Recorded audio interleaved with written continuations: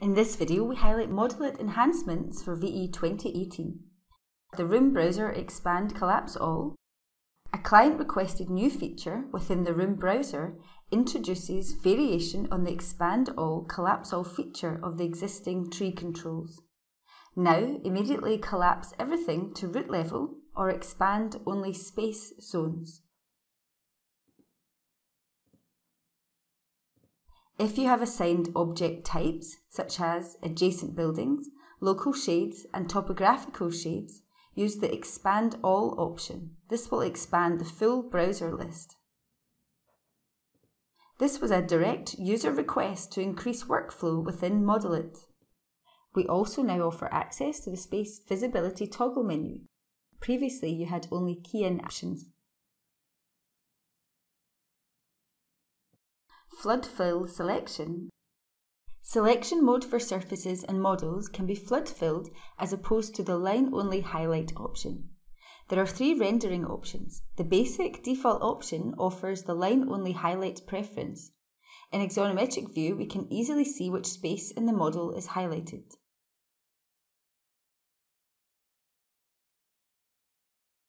When in the advanced render mode, however, you now have the option to select Fill Style. This is particularly useful when identifying spaces in large models.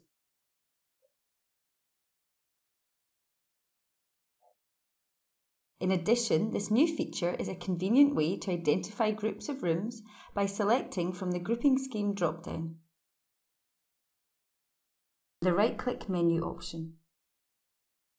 VE 2018 introduces the ability to perform common room edit functions via a right-click context menu in the ModelIT workspace. Single or multi-zone selection is available. Select from the browser and right-click, and this automatically displays the menu options. Highlights include the ability to assign the object type or allocate a zone to the shading devices or adjacent building type. You can also assign the space subtype. In addition, this productivity enhancement allows you to assign attributes, constructions and textures, taking you directly to these edit toolbar shortcuts.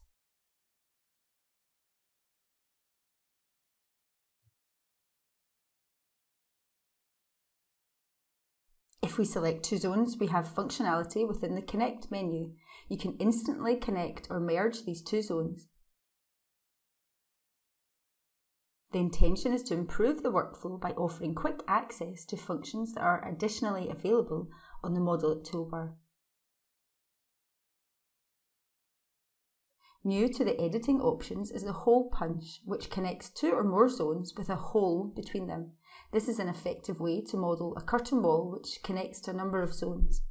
The glazed partition option creates a window between the two spaces without connecting.